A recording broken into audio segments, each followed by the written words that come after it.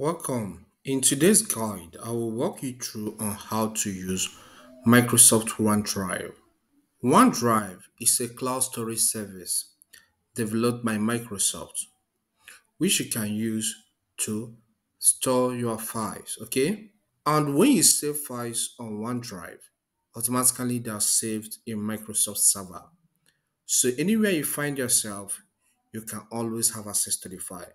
All you need just log in into your OneDrive account using your Microsoft account details, and then you download the file into your phone and use it for whatever thing you want to use it for. So let's get started. All right, to use OneDrive, open your web browser. Here I have Microsoft Edge, okay, paid at the taskbar, so I will click on it for it to open. Then visit the website onedrive.com, okay? After typing the website onedrive.com, just hit the enter key of your computer keyboard for it to open. As the OneDrive website opens, just as you can see right now, you will see an interface that looks like this. Okay.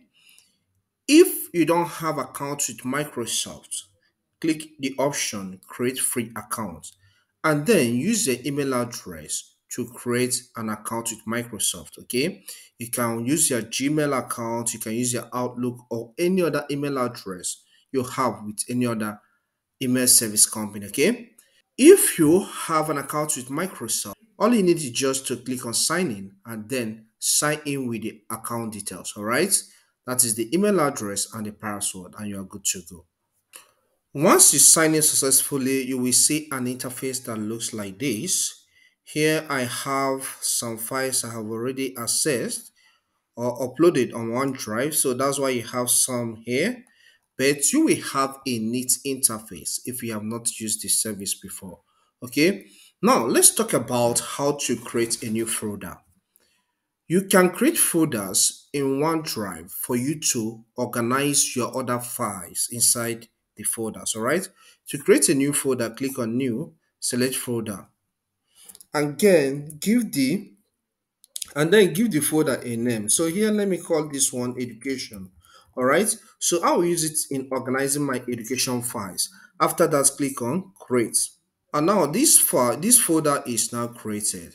Maybe you have some ebooks you read and you want to be saving them in OneDrive. You can create a folder for those ebooks, okay? Instead of you losing them when they are saved locally on your PC, you can click in on this new, select folder, and then call it ebooks, all right? So after that, you click on create. So with these folders, you can then upload some files related to the name into them. All right. Then let's say I want to upload a photo on OneDrive. What you need to do is click on upload. All right. Select files. Okay, this opens the file explorer of your computer automatically. Let's say I want to upload this photo here. I'll click on that and click on open. And within few seconds, this file will be uploaded on this OneDrive. You can see uploaded. It is not only pictures that you can upload through this means. You can upload any other file type, maybe Word document, PowerPoint, Excel, and any other file type. All you need just to click on upload and select files, and then navigate to your PC where the file is. Let's say it's in the documents folder. Once you get to the folder where the file is, just click on it and select open. Okay, and then the file will be uploaded on OneDrive. Okay, if maybe you want to upload a file to this folder we just created, one of the folders we just created, just take your cursor to the name of the folder, just as you can see on the screen right now. Click on that for the folder to open first. Once the folder opens, click on Upload, okay? Then select Files. Then navigate to the folder in your PC where the file you want to upload on the folder is, all right? So select the file, just have done now, and click on Open. Within a short time, the file gets uploaded on your folder. All right. So let me get to the files again, to the main home page. Now let's talk about uploading folders. There may be some folders you have in your PC and you want to upload the file with the files contained inside of it at once. You don't need to start uploading the files one after the other. Since you have organized the files in a folder in your PC locally. All you need is just to upload the folder. And for you to do that, click on upload. Select folder. You can see folder option here. Then, what is the folder that contains the files you want to upload on the platform? Okay, let's say I have a folder I named access. Good. Let's say this is the folder I want to upload on OneDrive. I'll just click on the folder and then select upload. Now it says this will upload all files from access. Do this only if you trust the site. I will say upload. All right. So within a short time, you see this folder is imported into OneDrive with all the files in it.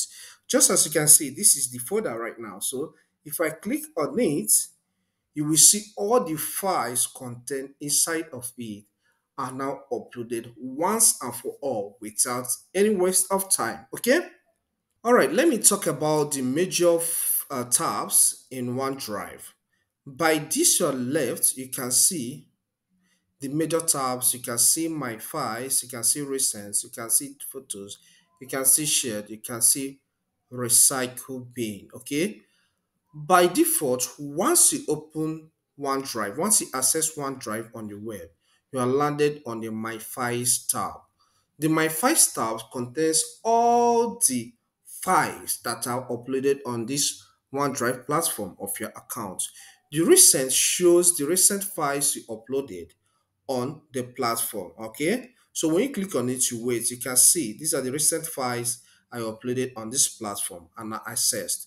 Then the photos contains all the photos you have on the OneDrive cloud storage service. So if you want to see all the photos you upload on your platform, all you need is just to click on the photos tab.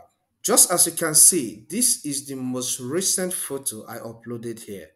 You can see, look at how it is here. So if I click on it, it will open fully. So here you can see shared. This shows the files you shared with people from this OneDrive account. So from here you can share files with other people that use the same OneDrive service. Okay. Then recycle bin shows all the files you recently deleted from your OneDrive. Here I have not deleted any file since we are doing this practical knowledge. But once I delete a file, it will be placed here for a period of 30 days, which after that, if you don't restore the file, it will be deleted permanently from OneDrive. By the top right, you can see the option named sort. You can use this sort to sort the files you have on OneDrive. For example, if I want to sort differently, I'll click on sort. I can sort by name, which is selected by default. That is why the names are arranged alphabetically here. You get the point? Then if you want to sort by the file last modified followed by this, okay, want to sort by file size, go with this. If you want to sort by ascending, which is selected, go with the option. If you want to sort by descending, just go with the option. But here I'm okay with the default, with the way it is sorted by default. Okay. All right, let's say you want to delete a folder from OneDrive. It's simple. All you need just to take your cursor to this spot. Okay, let's say I want to delete this access I just uploaded. So I'll click on that for it to be selected. Once it is selected, you can see some options here. If you want to share the file, you click on share. But say I want to delete it. For me to delete it, I will just click on delete and ask me, are you sure you want to send this item to the recycle bin? I always say yes, delete. All right. So once this file is deleted, it is moved to the recycle bin, as I said, for a period of 30 days. Okay. So let's get to the recycle bin to see if it's there. You can see the access folder we just deleted is inside this recycle bin. So I can decide to restore it. For me to restore it, just take your cursor to this spot, click, and then once you click, it will be selected. Then look at this spot, you can see restore. But if you want to do away with this file permanently, you don't want to occupy any space on this OneDrive, go with the option delete. But I want to restore it because it's still important to me. So I'll click on restore. And when we get back to the My Files tab, you can see the file there again. Okay, it has not been moved, but it will appear here. So let's refresh. You can see it's here. So that is that. You can share files to people from this OneDrive. Okay. So let's take, for example, I want to share this file named do not disturb doc. Okay. For me to do that, I'll click on it. Click on that spot. Don't click on the file itself, because once you click on the file itself, it will open. Just click on the checkbox, all right? Just as I have done now, it is now selected. Okay, now you can see some options here. Here we want to share it with someone. So select the option, share. Next page, the dialog box that shows up, it says type the name group. Okay, it says type name group or email address of the person you want to share this file to. Okay, so take for example, I have a friend named whose email address is customerbase2019@gmail.com. So I will type the email address here. Okay, then I'll select it. Now, if I want to add more than one email address, all right, still add the same in the below. After that, keep on adding. But say I just want to send to this a friend of mine whose email is this. Okay. Now, in the option, you can set what the recipient can do once you receive this file. By default, it says anyone with the link can edit, meaning that once the person gets the file into his email address, into his email box, he can edit the file. But if you just want him to just view the file, just make the change here. Okay, you can click on this spot and then select the option for him not to edit it. Okay, so come to this section, click and select can view. Okay, so what it means is that he can just view this document, but he cannot make changes to it. But I said, my good friend, I want you to have the opportunity to still edit the file. So I click apply and then click send. This my good friend will get this file into his email inbox. Okay, all he needs to do is just to open it for and then use it for anything he wants to use it for. It's as simple as that. Okay, let's talk about another thing. Once a file is selected, you can see some buttons are here, are just displayed here. You can see share, which I have explained. You can see delete. If you want to delete a file, delete it. If you want to move this file to a folder, I have some folders I've already created here. So I want to move, if I want to move it to in another folder, I'll click on move to. Okay. So the next page that will show up will bring up some folders that are here. So you can see some folders I have already created. I have access, I have documentary, documentary, and ebook. So let's say I want to move it to the access. So I'll click on access. Okay, as I click on access, the access is opened. Then I'll click on move here. And this file will be moved to access. As you can see, it has been removed from the home page of OneDrive. Okay, let's discuss some other things you can do once a file is selected. As usual, click on the selection box, okay, and the file is selected. You can decide to copy this particular file I have selected to another place, okay. So once you select copy to, you can then copy this into another folder. Then maybe in future you find yourself in a place whereby you need a file you initially uploaded on this OneDrive and you want to download it. Once you log into the account, just as I have done, click on the file and then select download. The file will be downloaded locally into your PC or your smartphone, depending on the device type you're using to access OneDrive at that point in time. If you want to rename a document or a file or an image you already have on OneDrive, you can do that. As the file is selected first of all, just as you can see right now, once it is selected, click on the option rename. Okay, so once it's you do that, just give it a name of your choice. After that, just hit the rename button. Okay, and that's done.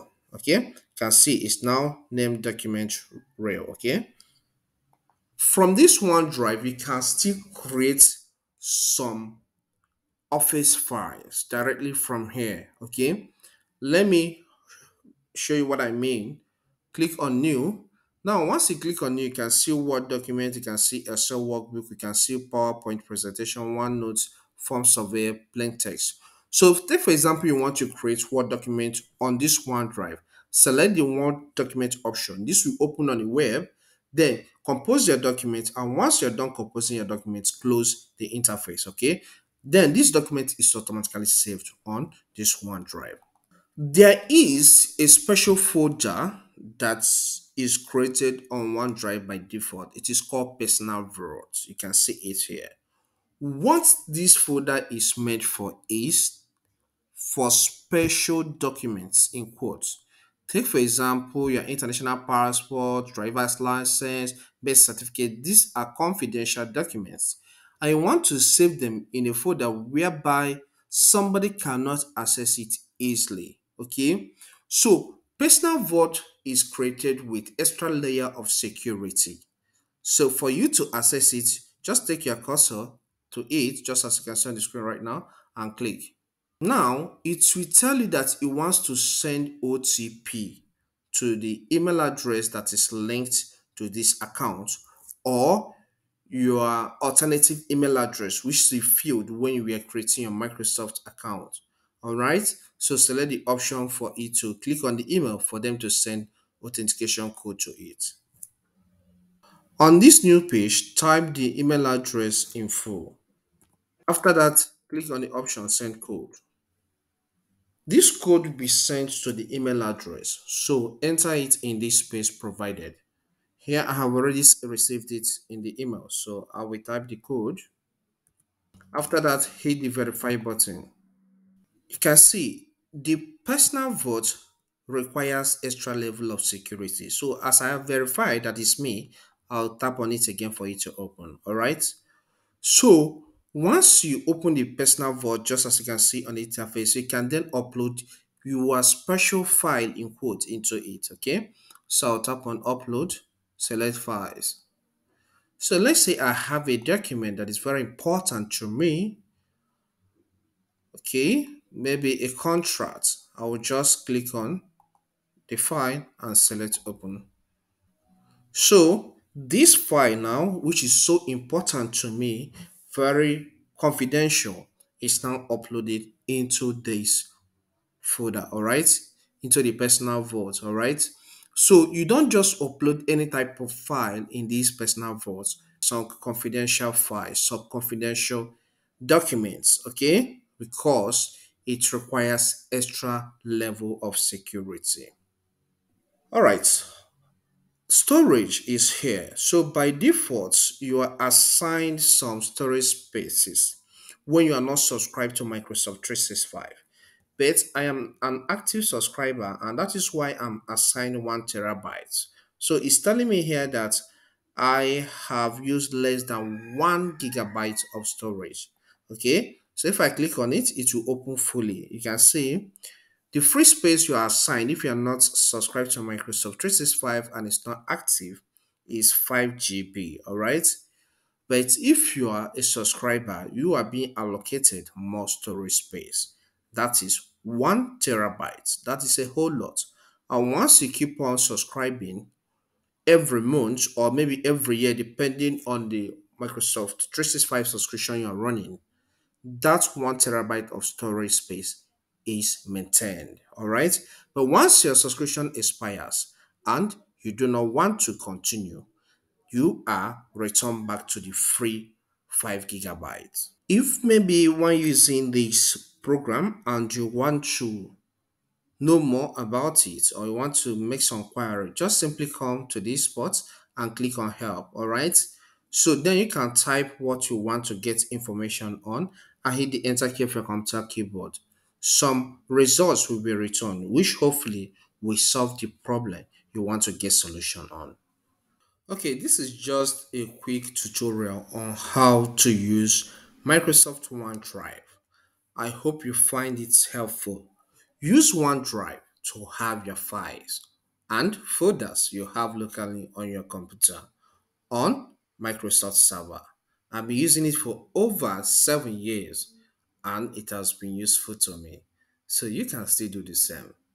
Thank you for following up, okay? Leave a comment in the comment section. Let me know what you feel about this tutorial. If you have a question on OneDrive, still ask me and I will do well to respond in just a few minutes, okay? Subscribe to my channel if you have not done that. Subscribe if you have not done that. In fact, subscribe because it will help me to grow this channel. And see you next time.